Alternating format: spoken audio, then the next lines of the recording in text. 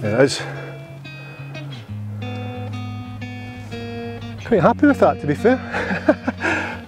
Right, we're on a 5-second tip, or 3 5-second tips. So one tip broken down into 3 sections, 5 seconds per section, all to help you feel strike, all to help you feel how impact should feel, delivery into impact should feel, and the motion through impact should feel, how the hands, the arms, the elbows all work together as one. It's a cracking little tip this, you're going to enjoy it. And of course, if you do enjoy this tip, leave a comment in the box below. Also subscribe to the channel, click the thumbs up button and the bell notification, and then we're good to go. Let's crack on.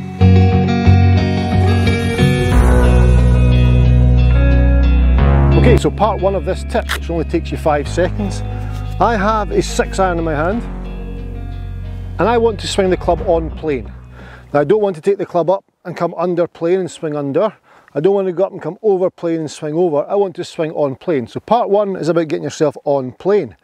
Take your golf club, any club, driver if you like, place it in your hands and just let it hang. In your address position, just let it hang. There I am.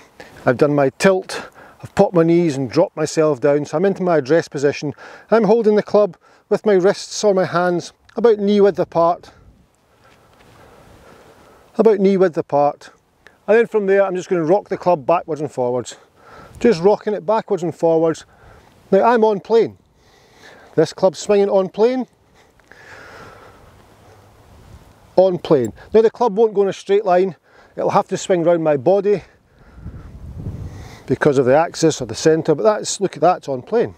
It's not come over, it's not gone under, it's just swung on plane. All I'm doing is swinging my arms.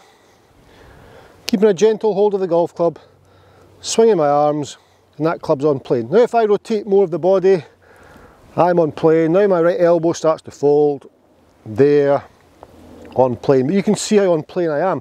If you do this for 5 seconds, 1, 2, 3, 4, 5, put your club down, feel the same action, look at that, we're on plane. Very, very simple muscle memory drill to get yourself on plane. You can visually see the club on plane. You can see how that stays on plane as the body reacts and the body moves. It's brilliant, it's never done any of this. It's just on plane, it's just such a simple way to feel how to be on plane. Now 5 seconds of that is so easy. It's not exactly taxing that, is it? I mean, even I could do it. That gets you swinging on plane, that gets you to feel what on plane's like through the impact zone. Really, really simple, straightforward stuff. Part 2, another 5 seconds worth. If I take my same address position, doing the same thing, 1, 2, 3, 4, 5, up to the top, stop on 6. Turn my hand round underneath and then back down for 7. Now you'll feel the right elbow come close to the right side. There. So now my palms to the sky.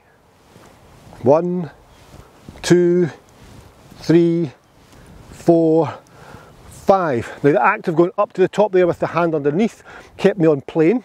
So I understand how to swing on plane. Drill 1.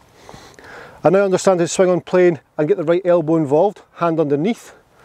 From there, so it's there down, bring it down on plane. Right elbow comes close to right hip. It doesn't go out, doesn't go too far underneath. There, that relationship there is great. 5 seconds of that.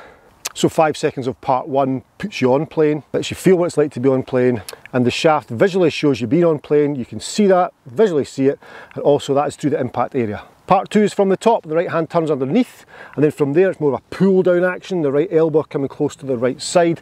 That is power. From part 1 putting you on plane to part 2 bringing you back down, staying on plane because the right elbow speaks to the right hip. And now part 3. Part 1,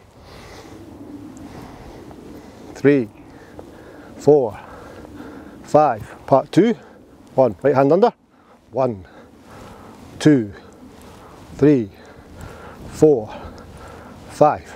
Part 3, turn your club round so the head of the golf club is away from your body. My head is closer, the head of the golf club is closer to the target. I take my address position as if it was part 2, so left hand on top, right hand underneath, up the top, and then from there when I come down, I want to feel the left hand rotating, so flattening the left wrist, so the club head is now going to spin. I'll be up here, and then from there, this is the start of part 2, I'll come down, the left wrist will now rotate this way, and as I do that, the right elbow stays close to right side, and you will then see the club head rotate on the way down. Address position, up to the top. I'm now starting number 2, but I'm also going to incorporate number 3, so this is going to turn this way as the right elbow comes to the right side, there. That is closing the face. Look at the right elbow, left wrist, sorry, come down there, look at the left wrist. Now if I turn round there, you can see how this is now bowed. Imagine that being impact there, awesome. We'll just go through part 3 again. I take my address position, so there was part 1. I'm just going to move along to the end of the grip now, there, advanced part 1. Part 2 was the right hand underneath, let's start off part 2. Then as I come back down from the start of 2, number 3, the left wrist rolls, flattens, club head rotates in the hand, or the shaft rotates in the hand, so you can see the club head rotate. So I'm on plane, I'm going to get relation between right elbow and right hip from there, and then I'm going to get left wrist to flatten by that action. Look at the club head rotating. There. That is on plane, downswing and impact. So 5 seconds of each, put it together, it's a 15-second drill. Part 1, 5 seconds. Part 2, 5 seconds. Part 3, 5 seconds. Tee the ball up. 15-second drill, here we go. Address position, I'm going to put the club head that end. Part 1, 1, on plane, 2, 3, 4, 5. The top, 1, 2, still on plane, 3, right elbow, 4, 5 on plane, good. Part 3, down and turn, down left wrist turns, 4, 5, which is that. Step on, repeat that. It's gone right to left. Got a nice bit of draw on that because on plane, connection between right elbow and right hip on the way down, and of course left wrist rotating or bowing a little bit more through impact, therefore closing the face slightly, face closed the path, draw. I'll aim a little bit further right this time.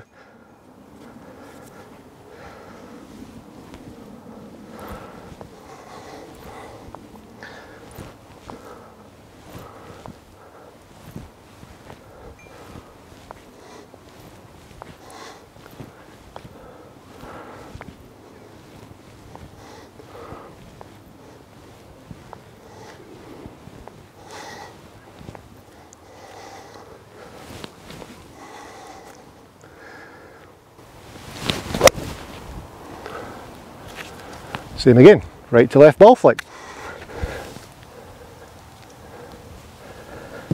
Then once you've got that, hit some balls off the grass. I teed those first 2 up.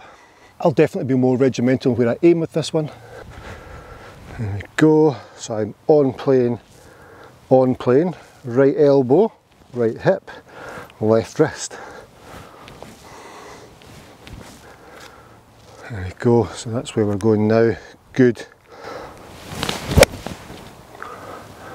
There it is.